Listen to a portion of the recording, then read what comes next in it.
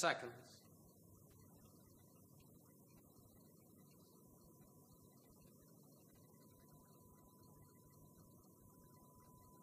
20.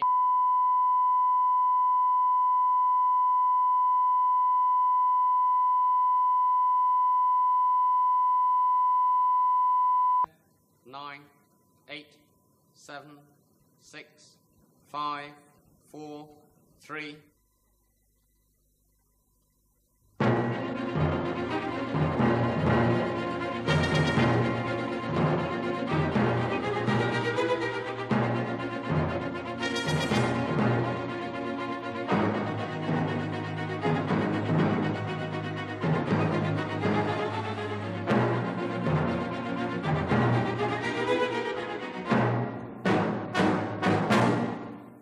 Good evening.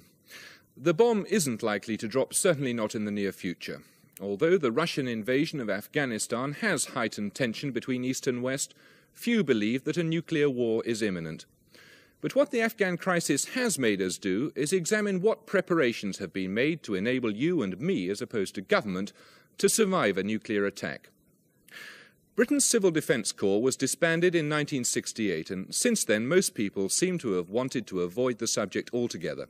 They think either that there'll be no nuclear war, or that no one will survive it. Both assumptions are questionable. In this film, we've attempted to find out how many could survive a nuclear attack, what life would be like after such a catastrophe, and what's being done to help us survive. You may find some of this film disturbing, but as long as we remain a likely target for attack, we must think about the unthinkable, if the bomb drops. After a nuclear war, the whole of Europe could become a vast uninhabitable desert. No industrial society, nothing that we would recognize as government, would survive. There would be a state of total anarchy, with all those who remained alive prey to bands of savage marauders, with disease rampant and violent death commonplace. In an all-out nuclear war, to use the word survival is idiotic. The apocalyptic words of General Sir John Hackett, former Commander-in-Chief of NATO's Northern Army Group. A catastrophe with untold loss of life, an inferno from which there will be no recovery. In the popular mind, if the results of nuclear war are to be so awesomely destructive, there is nothing to be gained by preparing for survival afterwards.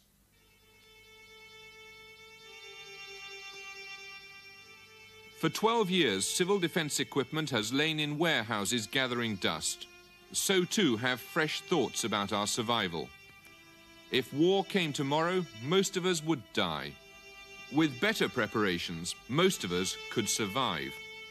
If people were adequately informed and could take adequate preparations, I think you could reduce your casualty level to about 30%. In other words, we'd have something like 65–70% survivors. And it's those people that we've got to do something about. And that's the whole raison d'etre for civil defence. It's no good having weapons to fight for the freedom of the West. And while our boys are dying at the front, the last thought they have is that the people back home are not going to survive either. So what's the point of the whole bloody mess?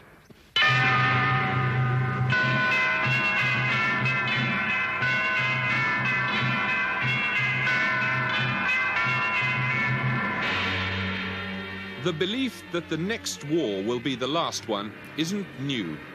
H.G. Wells's 1936 film, Things to Come, reflected contemporary military thinking when it showed the bomber as the ultimate weapon of destruction. Please keep still and listen. War has broken out suddenly. There may be an air raid. The streets will be dangerous. Do not assemble in crowds. Keep indoors. Go home. Those who are far from home can take refuge in the underground railways. Go home. Go home. Go home. Get out of the square. Get out of the streets. Go home and keep home. Do not go right. The film caused panic in the streets. 4 years later, when these scenes had become a reality, many of those who took to the shelters did so believing it was the end of civilization.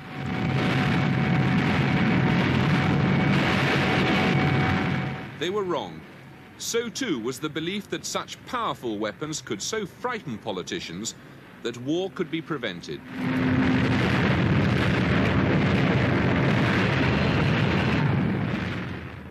Today, after Afghanistan, the doomsday clock of the Association of Atomic Scientists stands at 7 minutes to midnight, closer to nuclear war than at any time since the two superpowers gained the bomb. The Soviet Union appears to believe that her civil defense program means that most of her people could survive. It's yet another undermining of the delicate balance of terror, known as mutually assured destruction. It seems that the Russians do not accept at least the mutual part of assured destruction. Because what mutual assured destruction meant as a theory was that you, in a sense, bared your breast to the enemy. You took no defensive measures. You accepted the fact that you remained absolutely vulnerable to his attack. And then there would be an element of stability, because if he had enough weapons to attack you being vulnerable and you had enough weapons to attack him being vulnerable, there was a deterrent mechanism at work. The trouble is that the Russians didn't seem to accept this part of the doctrine, and so they have developed a substantial civil defense program. They clearly think that they might come to the point of a strategic nuclear exchange, and then, if that were so, they want to lose less badly than the United States. Today, the nuclear arsenals are bigger than they've ever been, an average of 3 tons of high explosive for every man, woman and child on Earth. Many would agree that the greater the number of weapons, the greater the chance of their being used. In a small, overcrowded island like ours, is there any point in trying to protect ourselves? How many of the missiles might be targeted on Britain? So I think that they would be looking at something like as high as 200 targets in the United Kingdom, and perhaps allocating nearly as many as 400 weapons to the destruction of those targets, given that they won't all go off or work. So, I mean, if I took a map of the United Kingdom and I put pins in for all the military targets, which I think they would be interested in, there would not be many parts of the United Kingdom which would not have pins in them. On August the 6th, 1945, an American plane dropped a bomb called Little Boy on the city of Hiroshima. Even now, people are dying from the after effects of that explosion. Today, weapons are 1,000 times more powerful. The common view is that if we don't all die immediately, radiation will kill us painfully over the years. Bruce Sibley is a scientist who has studied ways of coping with radiation. I can tell you that all of the data in the last 3 decades convinces me that although there will be catastrophic damage in the cities and that millions of people will die as a result of the initial effects of the weapon and the initial radiation, long-term wise, over the decades that we have to survive and build a new society, people will be able to grow food on contaminated land and monitor it carefully and keep that level down that goes into the bodies and minimise the number of deaths that will occur over the decades as regards increases in leukemia, cancer and genetic births and things like this. I mean, the sort of proportions we're talking about are rather similar to what we live with every day of our lives in peacetime. We don't worry about deaths on the road. We don't appear to worry about deaths on the road. We don't appear to worry about accidents in the hospitals, that cases coming into the hospitals, people have been killed in work, people who are dying in hospital from smoking. All of these statistics we live with every day of our lives. And yet once we start to talk about nuclear war casualties in the aftermath point, where people are eating contaminated food with radioactivity in it, we start getting very excited because a scientist might say, well, 200 people out of 1 million who have eaten crops that are contaminated may die of leukemia. These are the facts of nuclear war life being exchanged for the facts that we live with today in peacetime. Misers Bluff, Arizona. The American Boeing Corporation simulates a nuclear explosion. The normal assumption is that explosions like this would destroy our highly industrialized society and set us back hundreds of years.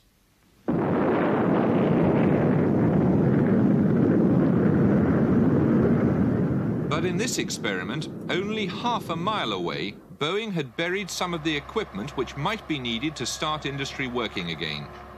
In 4 days, a team of 8 men had dug it all up again and reassembled the factory. In spite of the closeness of the blast, most of the equipment was astonishingly unscathed. So protecting industry is possible, and the Russians estimate they can limit their civilian casualties to only 5%. Britain's precautions are somewhat further behind. Present planning does not envisage issue of the Anderson-type shelters that were issued in the last war. Now, doubtless, you've been regaled by many tales from your mothers and fathers about the hours they spent in Anderson shelters in the last war. At the Home Defence College at Easingwold near York, a briefing for the men who'll run Britain after the bomb. Well, it's thought that the transition to war, or a possible war, will start with a phase of international tension of some weeks. And during this period, such actions as do not appear provocative to an enemy or too disturbing to the general public will be put into effect. And for present planning purposes today, some 3 to 4 weeks is allowed for local authorities to implement their war emergency plans. This is the nub of Britain's civil defence policy.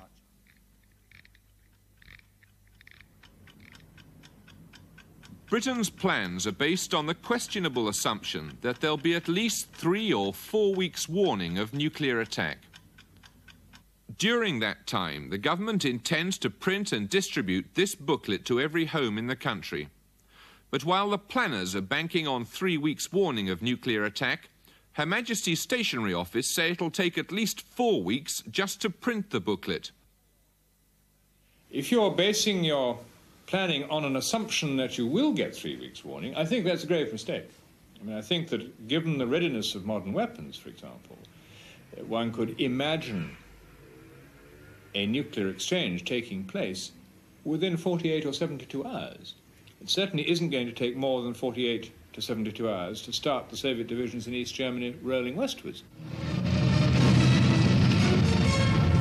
In response to an urgent appeal by the freedom-loving peoples of Western Europe, the Red Army launched attacks to crush provocations by the aggressive NATO forces.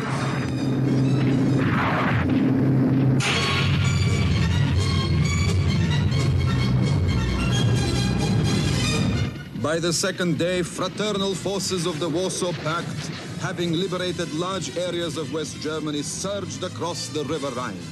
A lightning attack with nuclear war possibly only hours away would cut the ground from under Britain's civil defence. We have no plans for this situation. Only the most primitive advice could be issued to our unprotected population. On the third day, remnants of NATO air power launched barbarous and unprincipled bombing attacks on helpless civilian areas.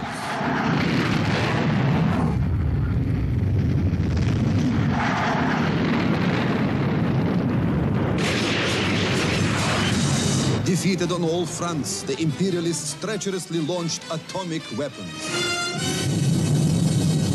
The socialist camp was reluctantly forced to respond with weapons of huge destructive power. Surviving this depends upon information, and currently Britain's population is among the most ill-informed in Europe. 3 days before the feared attack, the government will order the broadcasting authorities to transmit a series of official films telling people what to do.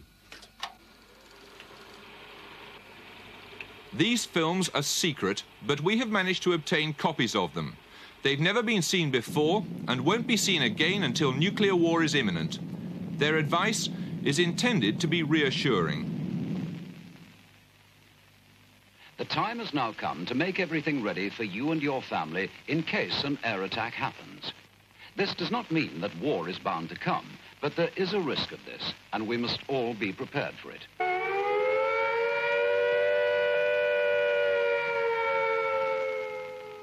When you hear the attack warning, you and your family must take cover at once. Do not stay out of doors. If you are caught in the open, lie down.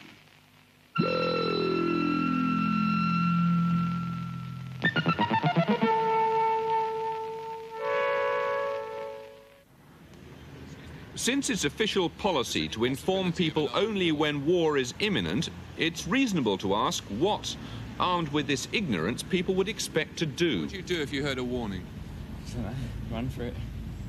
Honestly, I don't know. I'd be totally unprepared. Would you know what to do if you heard siren sound? Get out of it. What would you do? If I was here, I'd go home and get my kids. And what would you do then? Drive out in the countryside somewhere. Waste of time, isn't it? Going anywhere. You've had it, ain't you? Had it, ain't you? Would you take any preparations at all? Well, what preparations you got? You've had it, ain't you? You've had it, ain't you? No good messing about, is it? You've had it, ain't you? No good mess crying over spilt milk, is it? What could you do? They haven't built shelters for anybody, have they? You've seen what's happened with a nuclear bomb, haven't you? The way it scatters everything, you won't stand a chance. Or you wind up with a lump in your trousers.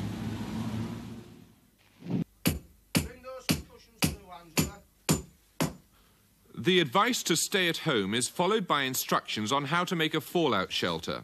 Here, more cracks begin to appear in Britain's civil defence theories.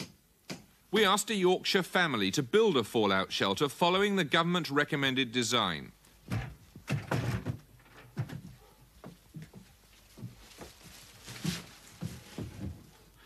They found that it required 100 plastic bags or similar containers, access to a garden, the strength to dig and carry over a ton of earth, and floor joists strong enough to bear that sort of weight.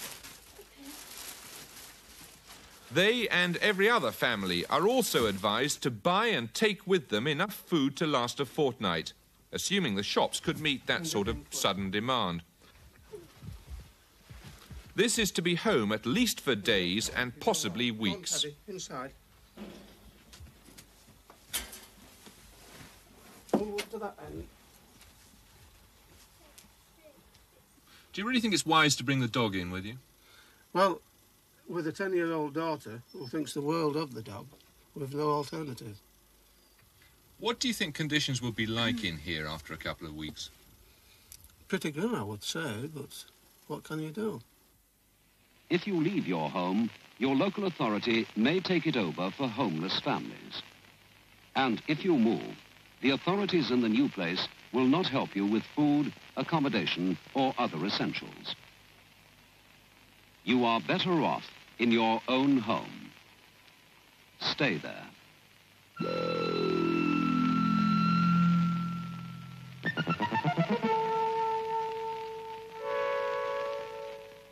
I would call it neglect and die in its present form, because I don't think anyone could survive in the cities in makeshift shelters.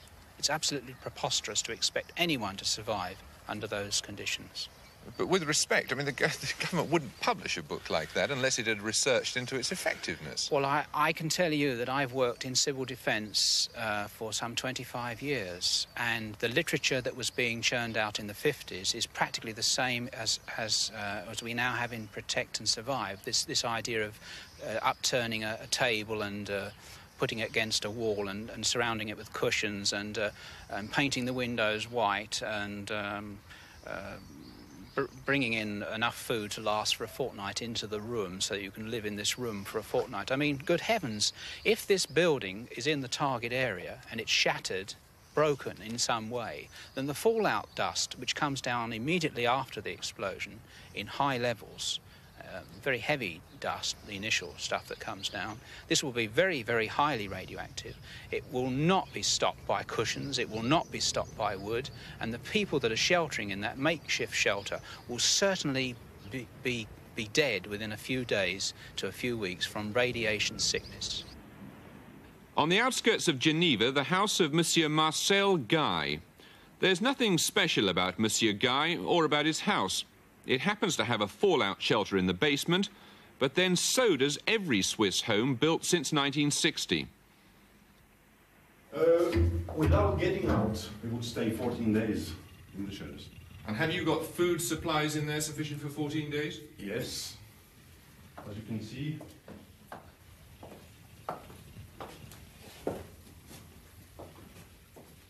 It's not a... What have you got here, then? Well, oil, sugar, some spaghetti and so on, and frozen food in here. What about the problem of ventilating an area like this with 6 people in it? You have here the ventilation system, which can be used without the filter which is here, or, if necessary, the air would go through the filter. And would that filter remove all radioactivity, for example, in the air? Yes, it will. It's made principally for this. What do you think conditions will be like down here if you had to spend a fortnight? Well, it's not the Ritz here, but I think that if you have the choice between living outside and die outside and living here, a little in small space, well, you just chose to live in here. Before any new house is built in Switzerland, shelter plans have to be approved by the local civil defence authority. Half the extra cost is paid by the government, and in another 10 years there'll be shelters for the entire population. The Swiss government estimates that the whole of their civil defence, including shelters and training people in the basic tasks like firefighting, costs about £10 per head per year. It is, of course, easy for a small, neutral and, above all, wealthy country to believe in civil defence. In this country, the Home Office is now reconsidering Britain's precautions. But here, the priorities are different. Why is it that we don't have a shelter policy in this country? Because of the enormous expense. It's simply too expensive? If you're talking about a communal shelter policy, yes. We're talking about billions and billions and billions of pounds. The amount at the beginning of when I took office spent a year was £19.8 million. And that had been going up in real terms. Staying the same in real terms. The total amount had been going up. But that's less than 50 pence per head of the population, isn't it? If you say so, yes. Well, was it your feeling that that was an adequate figure? Well, it was adequate for the threat that existed at the time. It isn't easy, you know, I think, to have to go to Parliament and have to come to the country and try to provide answers to very difficult questions. But because we believe that this has got to be done, we've embarked on this review. If you've embarked upon the review, is that some indication that the government may be prepared to substantially increase the amount of money that's spent on civil defence? This is what we've got to look at when we've had a look at the options which come out of the review. But at any event, we are likely to be talking in terms of increased expenditure, aren't we? I'm not going to burn any boats in answer to that question at the present time.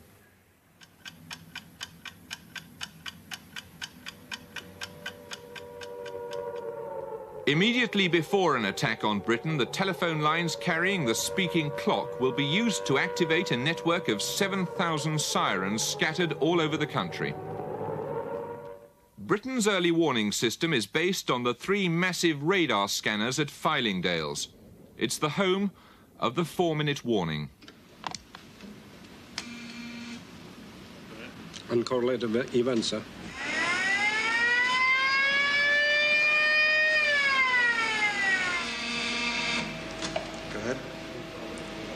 Okay, right confirmed.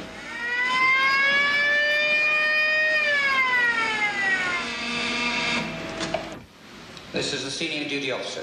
Confidence report now. Confidence report now. Sorry. UK alarm level 1, missile attack. Threat to US imminent.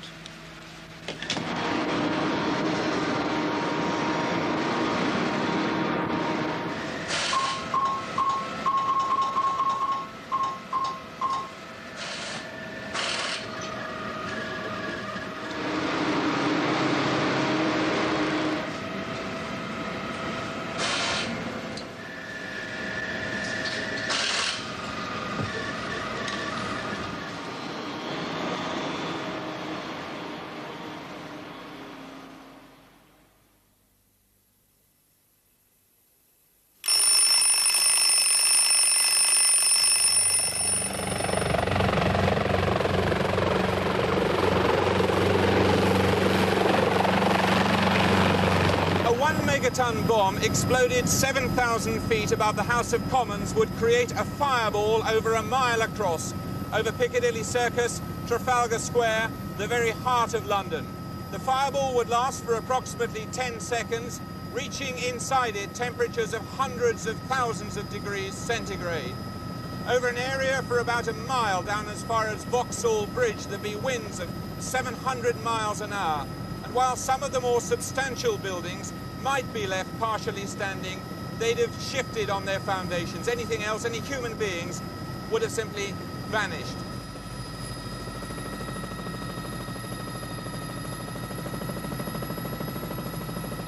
Over the entire centre of London, Oxford Street, Park Lane, Mayfair, Kensington, Camden Town, up as far as the borders of Hampstead, down here on the river over Chelsea and Fulham, because of the intense change in pressure, houses would simply explode, people would disappear.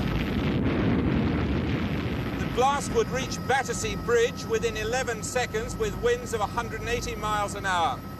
Out as far as 7 miles, that's down through Putney, Hammersmith, Barnes, as far as Kew Bridge, houses would have their roofs ripped off, doors and windows would be blown in, anybody caught in the open would be blown over, their body covered with blistering second-degree burns. Oh, don't leave me! Take her away. Oh, please! Oh, no, I don't want to! Take her away, we're going to help her. Oh, please don't leave me!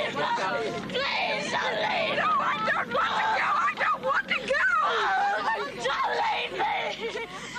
Should major centres of population be hit, the scenes of suffering and devastation will be appalling. Rescuers will only be able to work when there is no threat of radioactive fallout. No one can guess how long it'll be before normal life resumes. But some form of government will survive.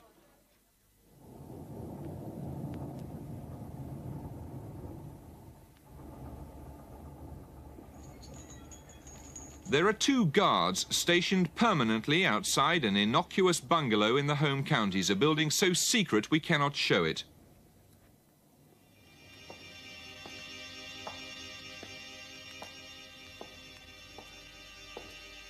Inside, deep underground, is the seat of government for all of Greater London.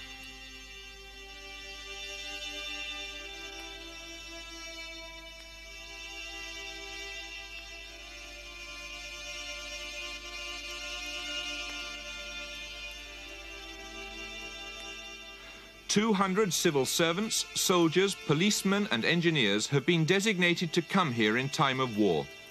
After the attack, they'd attempt to carry on the business of government for weeks, possibly months.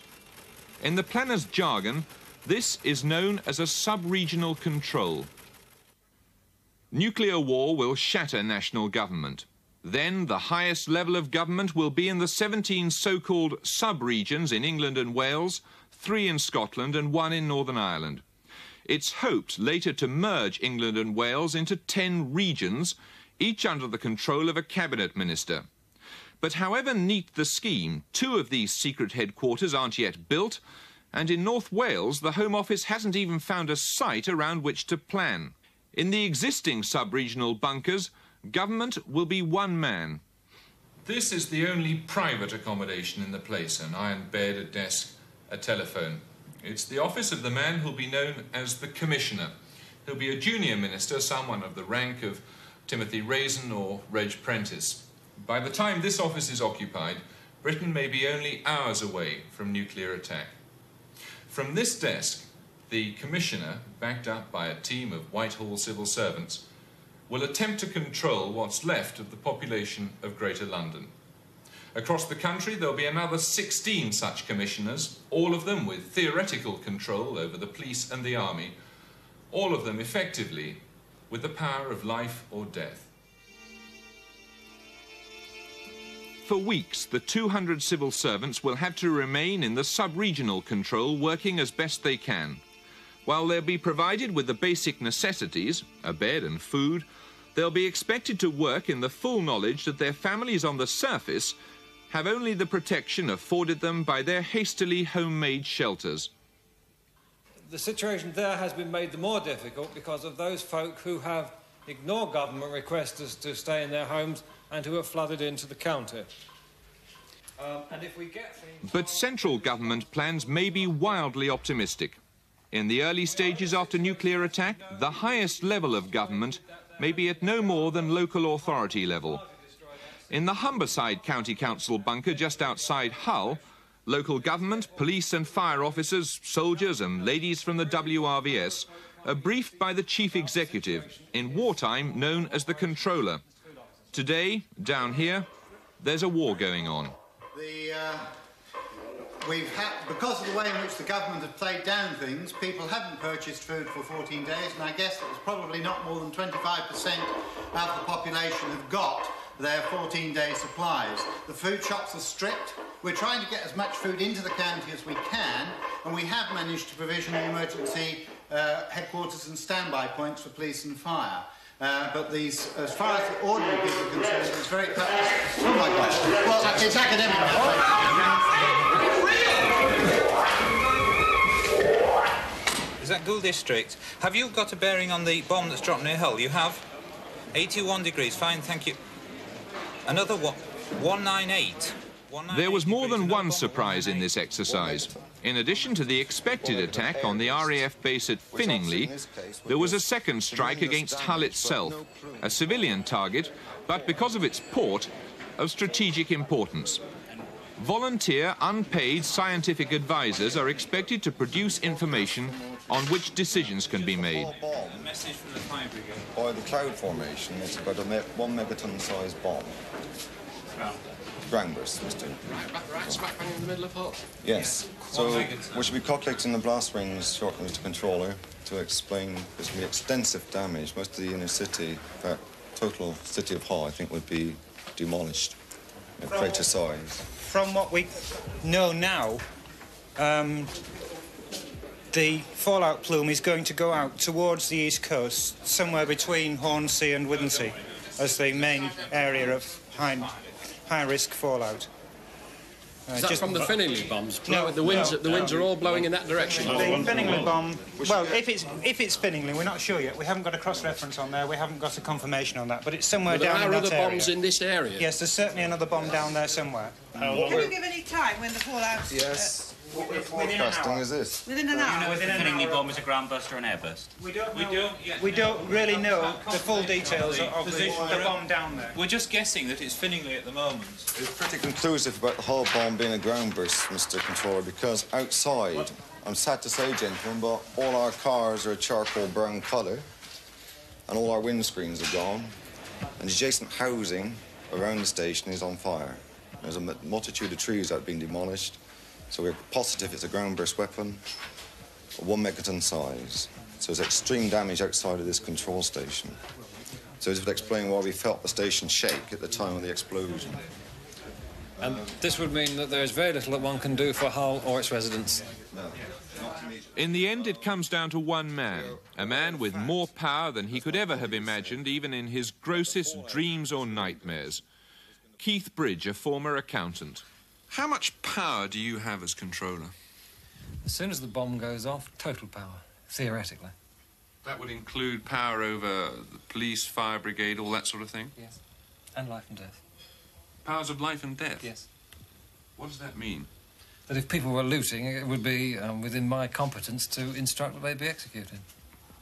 Would you expect that kind of situation to arise? It's quite possible. It's feasible. Does having that kind of power, total power, worry you? No. Not at all? No.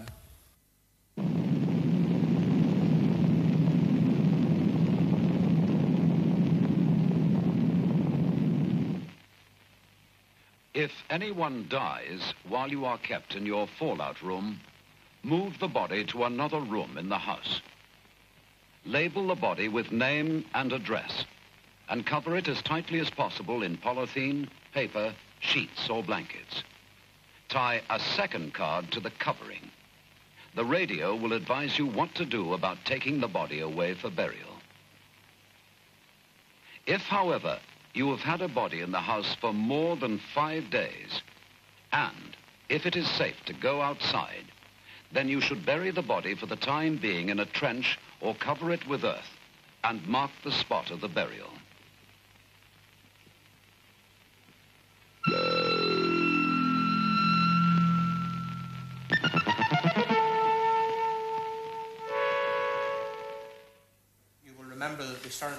population of 130. In the exercise at Hull, it's now supposed to be 14 days since the attack. Of course, the problem with the dead is quite a serious one, and as we're moving into the urban areas, then of course we are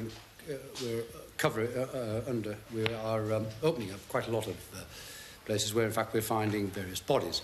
What we are doing is that we are running a system of collection, and anybody, indeed, who has relatives or friends who are dead, then what we would ask them to do is to place them at the side of the roads that we've cleared, and twice a day we are making a collection round and then disposing of those bodies in mass graves. By now, law and order would be a serious problem.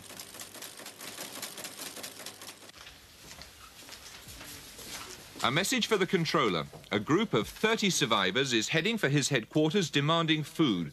They'd already killed and looted and were heavily armed, although 4 of their number had been captured by police. Find the police chief and bring him here, please. I was concerned before, you know, when the police chief gave his report, he seemed a bit too confident to me about law and order. I thought the situation was probably not as steady as we were given to believe. You know, and this is typical of the sort of thing that can blow up at any time. Will he be in a position to head him off? Well, we must ask the police to try and head them off. We're using the military if they can. This building must be secured so that nobody can get in here and make a thundering nuisance of themselves. I think you've got to be quite draconian in whatever punishments you choose to mete out, sir, and that may mean the ultimate sanction at the end of the day. You'll have to be advised by the police on that. Will you come here, please, Chief? Have you seen this note? Yes. You've got a copy of it. Can you tell us give us your advice, please, as to the way in which we ought to respond?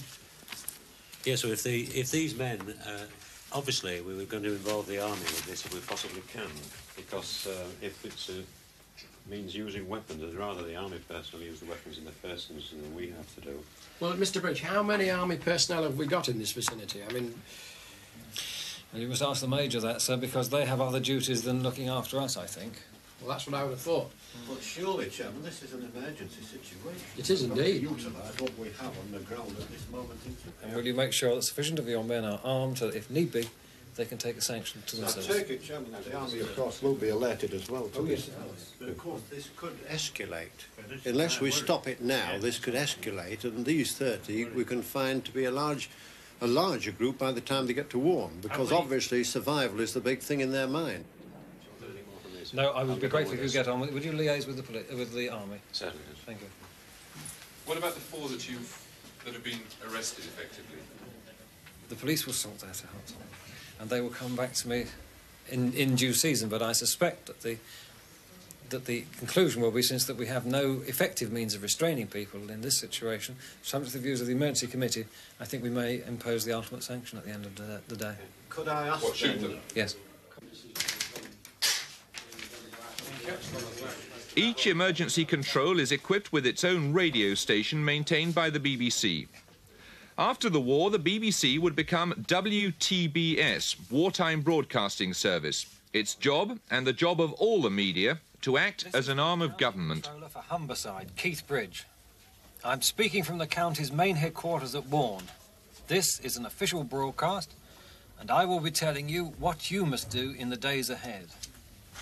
Among the many dangers now facing us are rumour and panic.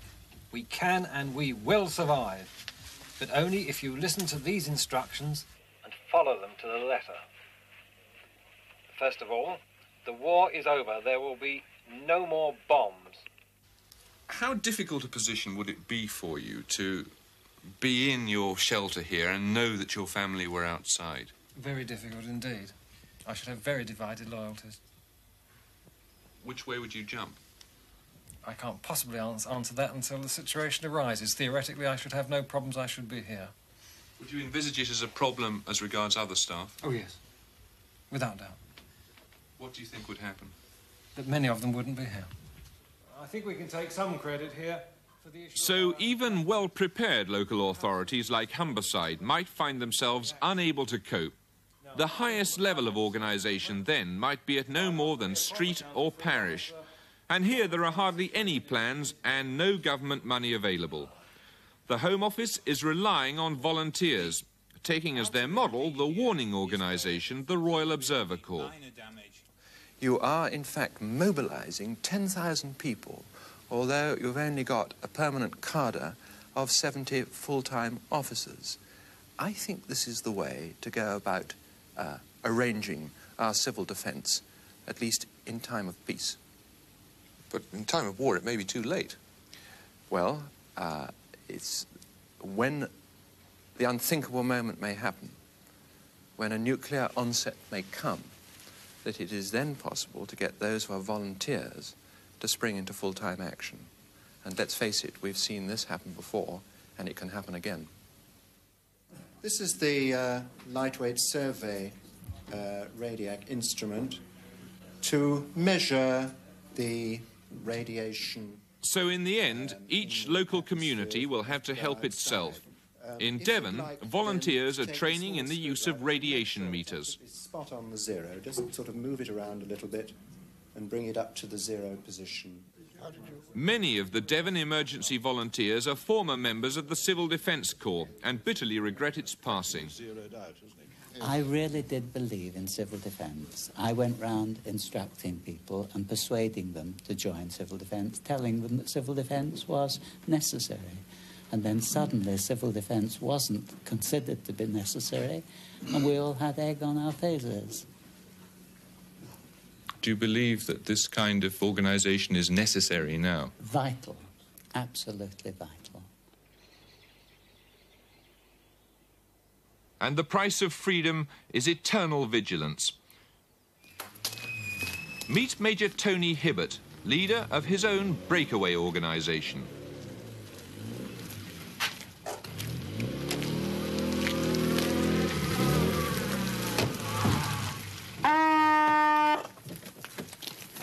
It may not look like a World War III battlefield, but today Major Hibbert, Dick, George, Amanda and Margaret are preparing for a radiation cloud hitting a nearby hamlet.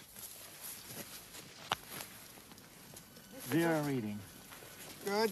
Now check for clothing. Just tighten this up.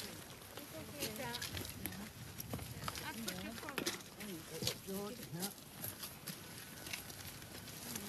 Do this up. Okay, let's just check for...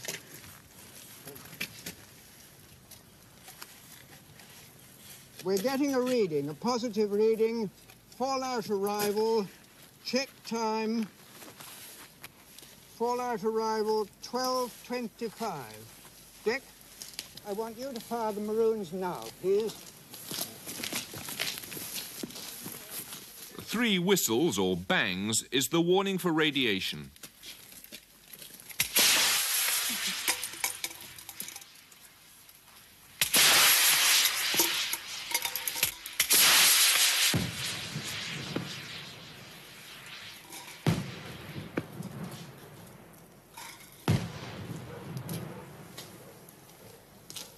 Radiation alert!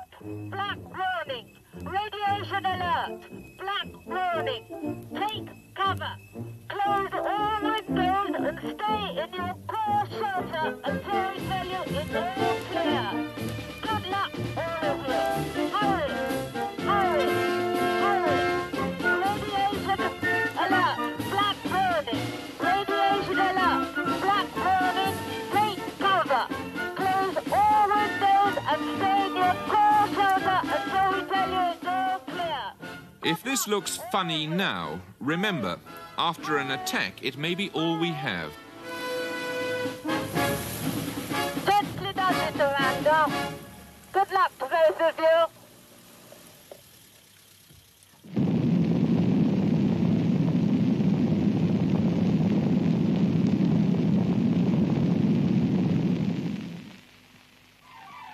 Fallout can kill, though you cannot see it, feel it, or smell it. There is danger outside, so don't go outside. Stay in your fallout room until you are told it is safe to come out.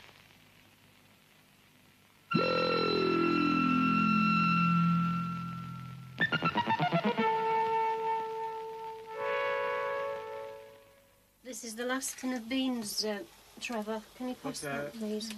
Yeah. We'll have to share it out, one spoonful each. For most, the real world after the bomb would be a grim business. After 2 weeks, food would be almost exhausted. There are over 100 government emergency food warehouses in Britain, but although stocked with essential foodstuffs, they don't add up to a balanced diet, and it might take 3 months to replenish them from elsewhere. The world will be changed utterly.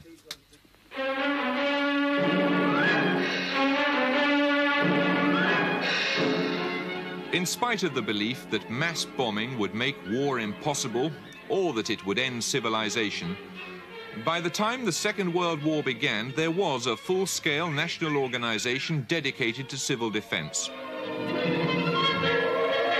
No time now for asking what to do, where to go. No time now for further training and organization. The hour of trial is upon us. 40 years later, we are far worse off. Today, civil defence in Britain is little more than a pile of paper. There is no national civil defence force, no evacuation plan, no civilian shelters, inadequate food stocks, general unpreparedness, and a feeling that civil defence is simply too expensive. If war were to break out between NATO and the Warsaw Pact, Britain would certainly be a target. The government is currently considering plans to spend £5,000 million developing new ways of delivering nuclear weapons to the enemy. Last year we spent 20 million protecting the population in whose name the missiles would be fired.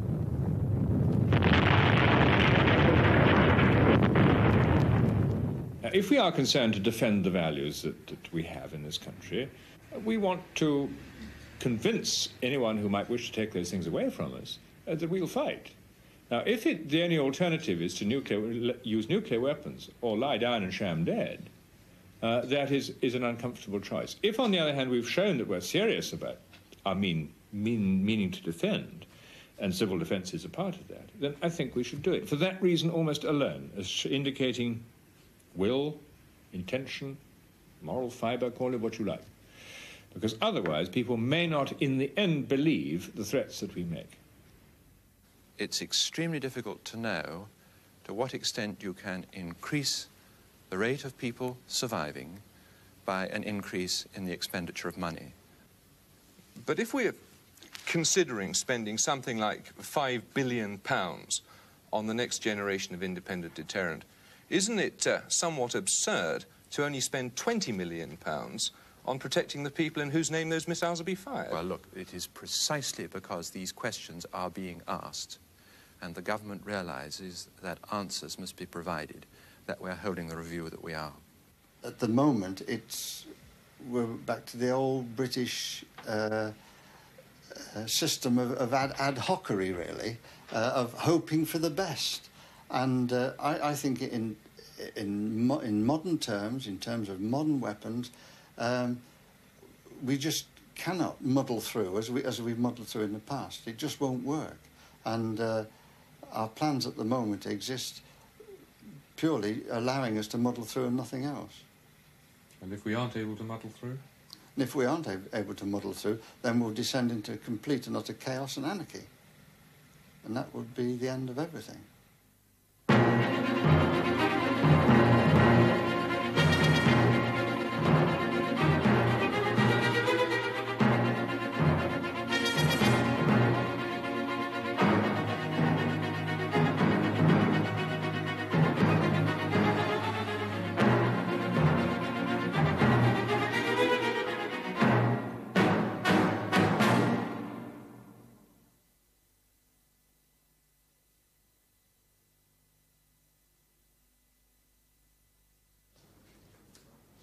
Send everyone to bed happy, wouldn't it?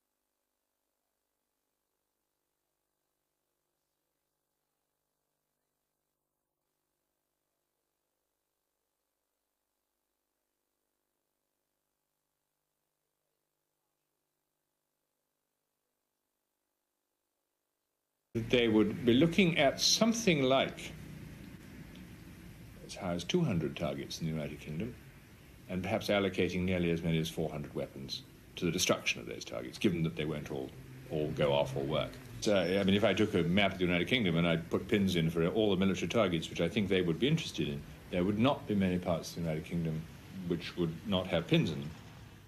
On August the 6th, 1945, an American plane dropped a bomb called Little Boy on the city of Hiroshima. Even now, people are dying from the after effects of that explosion. Today, weapons are 1,000 times more powerful.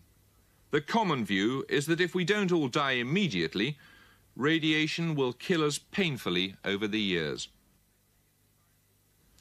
Bruce Sibley is a scientist who has studied ways of coping with radiation. I can tell you that all of the data in the last 3 decades convinces me that although there will be catastrophic damage in the cities and that millions of people will die as a result of the initial effects of the weapon and the initial radiation, long-term wise, over the decades that we have to survive and build a new society, people will be able to grow food on contaminated land and monitor it carefully and keep that level down that goes into the bodies and minimise the number of deaths that will occur over the decades as regards increases in leukemia, cancer and genetic births and things like this. I mean, the sort of proportions we're talking about are... Radiation of atomic scientists stands at 7 minutes to midnight, closer to nuclear war than at any time since the two superpowers gained the bomb. The Soviet Union appears to believe that her civil defense program means that most of her people could survive. It's yet another undermining of the delicate balance of terror, known as mutually assured destruction. It seems that the Russians do not accept at least the mutual part of assured destruction. Because what mutual assured destruction meant as a theory was that you, in a sense, bared your breast to the enemy. You took no defensive measures. You accepted the fact that you remained absolutely vulnerable to his attack. And then there would be an element of stability, because if he had enough weapons to attack you being vulnerable and you had enough weapons to attack him being vulnerable, there was a deterrent mechanism at work. The trouble is, the Russians didn't seem to accept this part of the doctrine, and so they have developed a substantial civil defense program. They clearly think that they might come to the point of a strategic nuclear exchange, and then, if that were so, they want to lose less badly than the United States. Today, the nuclear arsenals are bigger than they've ever been, an average of 3 tons of high explosive for every man, woman and child on Earth. Many would agree that the greater the number of weapons, the greater the chance of their being used. In a small, overcrowded island like ours, is there any point in trying to protect ourselves? How many of the missiles might be targeted on Britain? So I think... Seconds.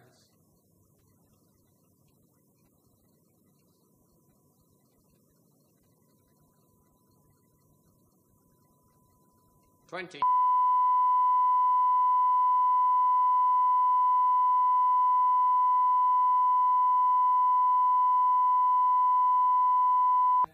9, 8, 7, 6, 5, 4, 3.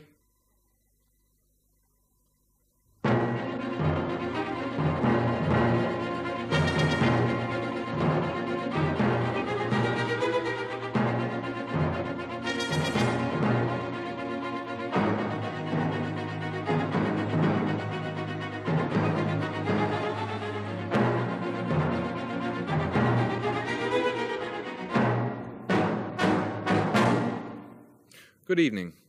The bomb isn't likely to drop, certainly not in the near future.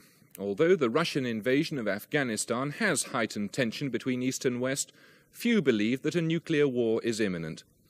But what the Afghan crisis has made us do is examine what preparations have been made to enable you and me, as opposed to government, to survive a nuclear attack. Britain's Civil Defence Corps was disbanded in 1968, and since then most people seem to have wanted to avoid the subject altogether. They think either that there'll be no nuclear war, or that no one will survive it. Both assumptions are questionable. In this film, we've attempted to find out how many could survive a nuclear attack, what life would be like after such a catastrophe, and what's being done. We've got to do something about, and that's the whole raison d'etre for civil defence. It's no good having weapons to fight for the freedom of the West, and while our boys are dying at the front, the last thought they have is that the people back home are not going to survive either. So what's the point of the whole bloody mess?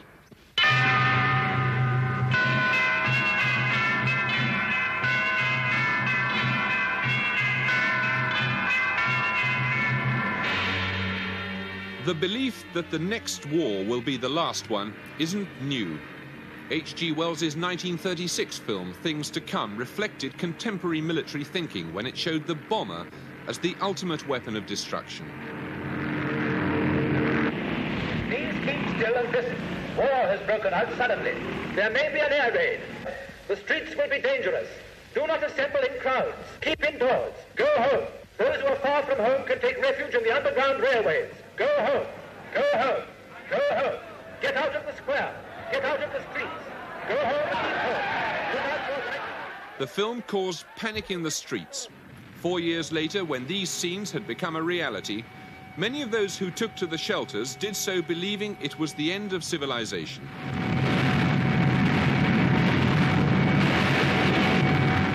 They were wrong. So too was the belief that such powerful weapons could so frighten politicians that war could be prevented.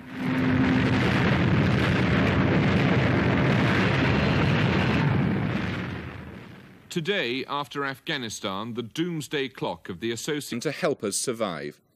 You may find some of this film disturbing, but as long as we remain a likely target for attack, we must think about the unthinkable, if the bomb drops. After a nuclear war, the whole of Europe could become a vast uninhabitable desert.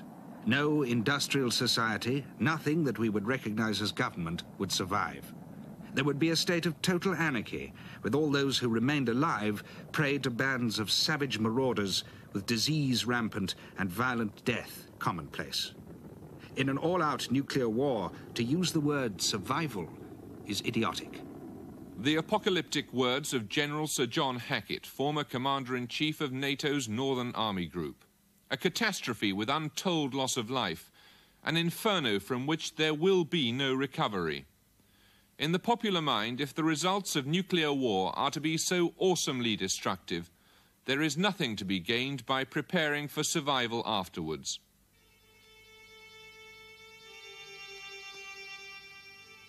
For 12 years, civil defence equipment has lain in warehouses gathering dust. So too have fresh thoughts about our survival. If war came tomorrow, most of us would die. With better preparations, most of us could survive. If people were adequately informed and could take adequate preparations, I think you could reduce your casualty level to about 30%. In other words, we'd have something like 65–70% survivors. And it's those people that